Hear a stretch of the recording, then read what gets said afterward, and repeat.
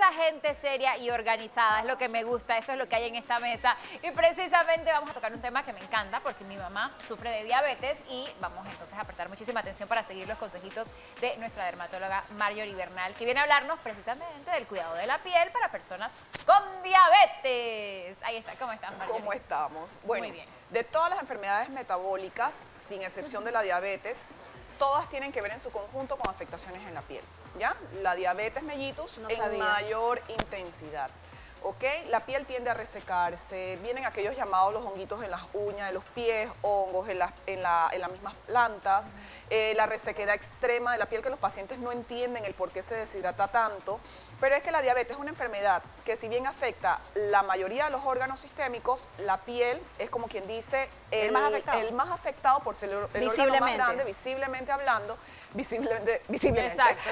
Entonces, se repercute. Muchas veces nosotros llegamos al diagnóstico de una diabetes mediante las manifestaciones cutáneas y viceversa. Okay. Entonces hay que prestar muchísima atención. No es que voy a utilizar un remedio casero un remedio que le funciona a mi vecino, a mi mejor amiga. Claro. Cuando usted tiene diabetes y tiene consecuencias en el órgano más grande y el menos cuidado, que es la piel, pues usted tiene que referirse en este caso a un dermatólogo que es el encargado de recetar o medicar acorde con la condición, en este caso la diabetes. Exacto.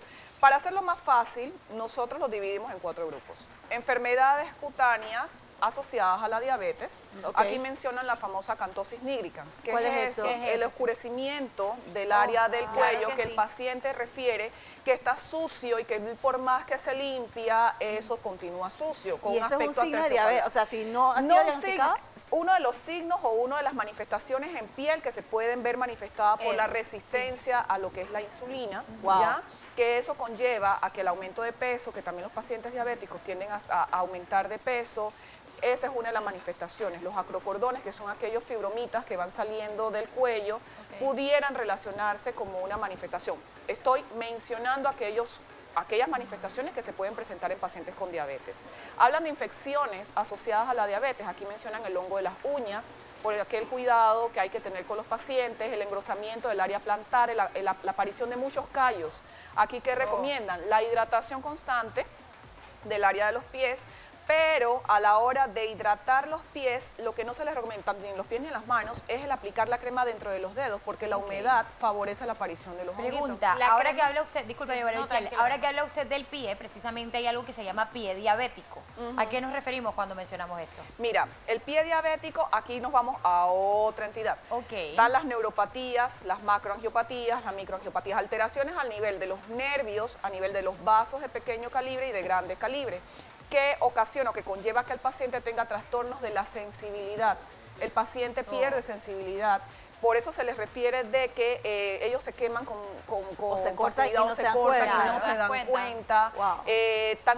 O sea, se cortan y no se cuidan la cortadura y en efecto se les forman úlceras. No les duele. Ay, Dios. Puede llegar infección, no les duele, no nada, porque ellos han perdido la sensibilidad. Esto conlleva la aparición de úlceras que sí tienen que ser manejados ya por clínica de heridas, que es donde le hacen las curaciones adecuadas a estos pacientes. Tienen que tener mucho cuidado porque a veces estas infecciones abarcan hasta hueso, entonces ahí es que viene como una cadena que conlleva lo que es la amputación y bueno, todo esto, si se detecta a tiempo, se puede evitar. Se puede evitar. Con Hablando adecuado. de prevención, cuando me dices, ay, lo vamos a hidratar, nosotros nos hidratamos todas con cremas diferentes que hay en el mercado. ¿Es igual para un diabético? O sea, una crema según mi tipo de piel, seca, normal a mixta, o hay una en específico? Mira, los pacientes diabéticos, como tienden a tener la piel mucho más seca, a veces la hidratación con cremas habituales no le llegan todos los nutrientes. Hay muchas cremas que son formuladas para pacientes diabéticos que tienen mayor contenido de urea, que eso los hidrata muchísimo más. E incluso a los pacientes, por lo menos en los pies, para evitar que se engrosen o mantenerlos hidratados, se les puede aplicar vaselina, una capa fina de vaselina. Pero tiene que ser, por ejemplo, o sea, bajo la supervisión de, claro, en este caso, hay que ver qué tipo de paciente es. Y uno va, tiene alguna duda, uno lo orienta. Muchos le dicen, si no tienes callos, no tienes engrosamiento, bueno, hay que mantener el pie hidratado. Claro, entonces se les pone vaselina. Hay a otros pacientes que incluso se les dice, bueno, si te están engrosando la piel, se te está fisurando toda el área plantar, utiliza la piedra pómez de una manera adecuada. Ok, con los niños, ¿cómo hacemos? Porque los niños también tienen condición diabética, pero ellos en la piel se manifiesta algo con ellos. Mira, en los niños es otro, ya ahí estaríamos hablando de lo que es la diabetes mellitus tipo 1. Correcto. ¿Ya? Cuidado, y hasta es más fácil en los niños. ¿De verdad? El manejo hacen bastante caso porque uno como que los asusta, ¿no? Claro, Les incorpora lo que es la hidratación, mira, tienes que ponerte esta crema y eso. A muchos nos toca negociar, ¿no? A otros, con otros niños nos toca negociar.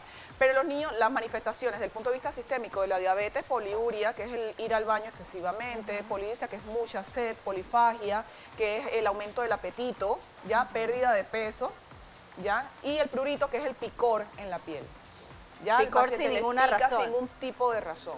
Obviamente la piel seca pica, Sí. uno busca otras causas, pero uno manda un chequeo completo para descartar ese tema y entonces encaminar al paciente. A mí me ha pasado que, bueno, no tengo realmente diabetes, gracias a Dios, pero uso ropa a veces muy ajustada y cuando me la quito, ay, me da picazón y a veces me he llegado a rascar, ¿no? Inconscientemente. Si yo tengo diabetes y me puedo rascar de una manera muy intensa, ¿puedo afectar mi piel de una manera diferente a una persona regular? Sí, la piel de los diabéticos es mucho más sensible, mucho más frágil. Es más delgada, de repente. Mira, no es que sea más delgada, sino que es más frágil desde el punto de vista de la sensibilidad. O sea, vamos a hablar de... Aquí lo que nos está afectando la diabetes es la sensibilidad. Al afectar nervios periféricos, vasos pequeños, se disminuye lo que es la circulación sanguínea. Por eso es que se inculca tanto el cuidado de los pies y todo, porque desde la rodilla para abajo los vasos sanguíneos son más delgados.